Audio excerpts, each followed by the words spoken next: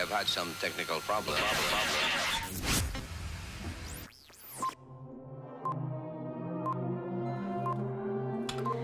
5, 4, 3, 2, 1. And we're live. Welcome, everybody. Happy Friday. We're so excited to be here. We are. We're so excited to be here with you today. Today, we're covering a topic that a lot of you guys have been waiting for a long time. Too long, but it's here, guys.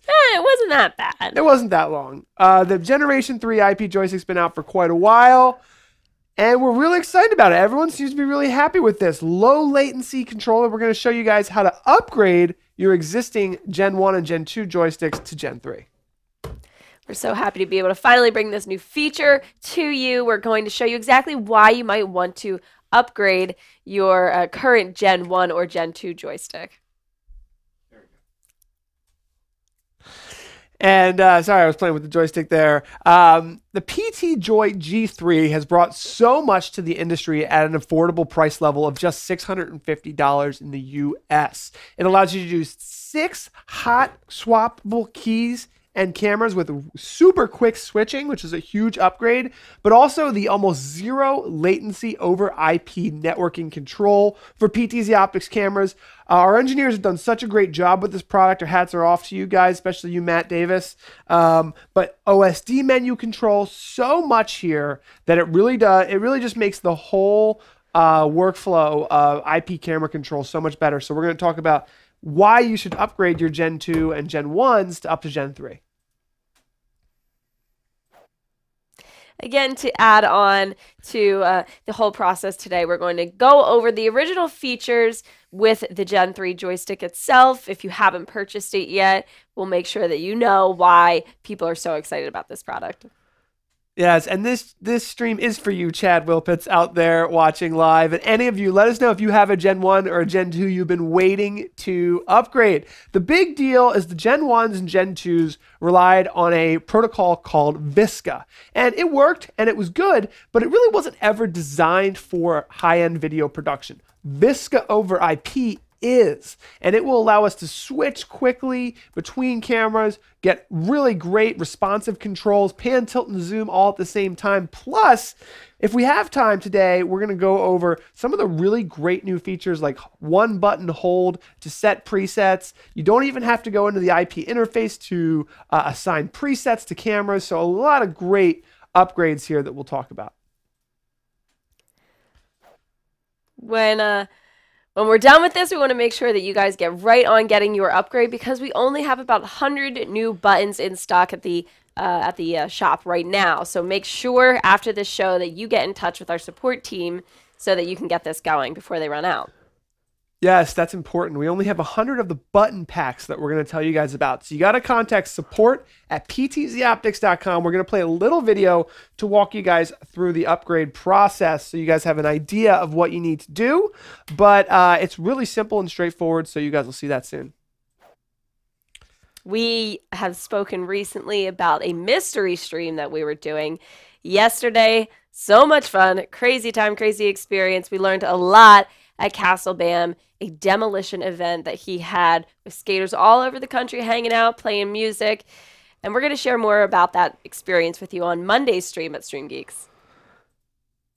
All right, so just really quickly getting a couple questions in there before we play this video for you guys. It's going to break down a lot of the upgrade processes. One is, yes, it is VSCA over IP, so there will be limited functionality for cameras that support VSCA over IP. Sony, some of the other cameras out there, we haven't tested all of them yet. Maybe we'll make that a goal for 2019 to test a few more out there. Sure. It was designed for PTZOptics cameras, so specific OSD menus, speed, and things of that nature are only going to work with our cameras. So you can buy one from B&H Photo or Amazon, try it, return it if you don't like it, but yes, it will work VSCA over IP, and it might actually save the day for you if you're willing to accept limited functionality with other brands. So let's show a quick video to show you guys how quickly and easily you can upgrade your Gen 1 and Gen 2 cameras to Gen 2 joysticks to Gen 3. Sorry.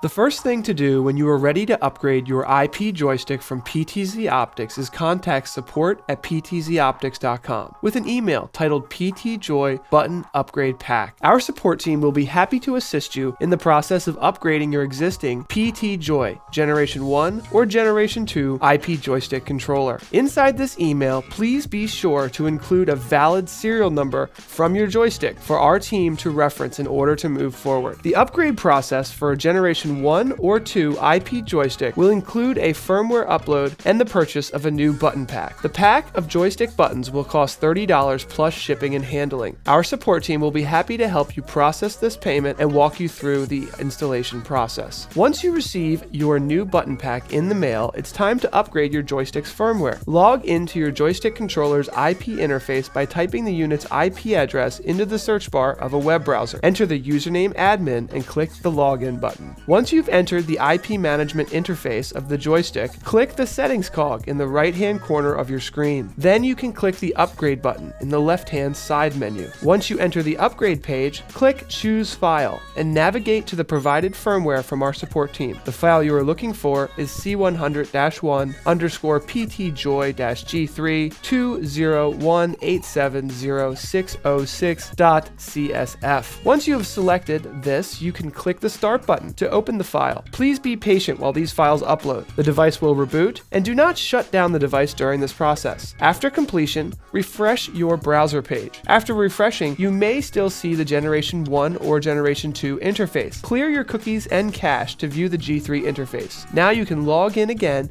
and you will see the new interface. It's now time to remove the old buttons and replace them with your new button pack. You can use a blunt butter knife to do this. Leverage the butter knife safely under each key with a napkin to protect the face of the keyboard. As you leverage the butter knife under each key, they will pop off as you push the knife down, applying pressure to the underside of each key. Once all of your keys have been replaced, you can start using your new upgraded IP joystick. Congratulations! You've now successfully upgraded your IP joystick to support the latest Generation 3 low latency camera controls designed specifically for your PTZOptics cameras.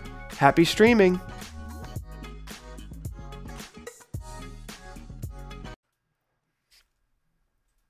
Okay, this just in from one of our lead engineers who wants me to note that to remember, if you upgrade your PTJoy, your IP joystick, this will disable all on-VIF capabilities by switching all communications to VISCA over IP. So if you're using the old Generation 1 and 2 joysticks with on-VIF cameras, potentially, then this will disable that. So keep in mind. Just be aware. Be aware. This was designed for PTZOptics cameras. And also the other thing to think about too, if you remember this one, is that you need to have the latest firmware on your camera as well. So if your camera doesn't have the latest firmware, you're probably going to want to update that as well. But again, from the beginning here, we're talking about sending an email to support if you have a Gen 1 or Gen 2 joystick. They will get you the firmware, and they will ask you, what firmware do you have on your camera? Let's see if we can get that up to date to support all the new features. So with that being said, if we have any questions in the chat room, we're going to answer them now. Let's see, do we get any? I have one question here for you from Jacob. Okay. Jacob says, how can I be sure that my Min-Ray PTZ camera fully work with the IP joystick? That camera will not work with this joystick. It's not designed for that camera, so it won't work. Sorry. Question as well from Jacob. Can VISCA IP messages user modified? Be user modified? No, they cannot. All right, so let's go ahead and switch to the camera that can be zoomed around. Mike, this one here? All right, so I just wanted to show really quickly the camera, and just because people were really interested in the pan, tilt, and zoom. So here we go. We can pan, tilt, and zoom it at the same time if we need to. You can see that there. And it's just super smooth and easy to use. So I wanted to show that. The other thing that I wanted to show is the ability to take off a key. So I wanted to show just really quickly, it mentioned that in the system there, we want to possibly pop off a few keys. And the reason why we're doing that is because there will be keys that need to be removed, because maybe, this is the layout for our buttons here, but they're different on the Gen 2 and Gen 1s. Got it. So we need to actually replace them with those new keys you're going to get. And I'm just going to quickly show you guys here. You saw in the butter knife. You can do it with a butter knife. Just pop it out. Boop. Just get that out of there. Yeah, right just there, that Paul. plastic key part. There. Boom. Got it out. Okay, just wanted to show that there, how easy that is. You can see that little button there. It's just a little button. So I'm just going to take one here, but I'm going to go ahead and hit that back. So you said that this won't work with Min-Ray cameras. No, Is it going to work with any other PTZ cameras? We got a no, request it's not. New It's only PTZ. designed for PTZOptics cameras. If you buy one, it's really just try your own risk. Okay. All right. So let's go to the post-show podcast now. We've answered all the questions that are in the chat. We're good. Yeah, absolutely. So we're going to go to our post-show podcast, and we'll see you guys there. Oh, yeah. One more question you want to cover. Okay. Okay. Rick says, will the new Gen 3 PC interface have speed settings, like pan, zoom, speed settings, or is it only on the joystick itself? Okay. So let's go ahead and show this really quickly. So what I'm going to do is pull up. So on the joystick itself, just so we're clear, there's pan, tilt, and zoom speeds and focus speeds. And what about the web speeds interface on here? I don't know if that's what he's talking about. So all of that is available. Now on the camera, you can also have access to those. Does that answer the question? I believe so. Let me pull it up for you one more time, just so we can be sure that we're getting the exact information here. Okay. This is going to answer that really quickly. It's a funny question from Ken. Will the Gen 3 joystick control the 4K Z-Cam? What are you talking about? Will the PTZ be smoother? It is definitely a lot smoother. That's why I did want to show that one camera with just showing how responsive it is.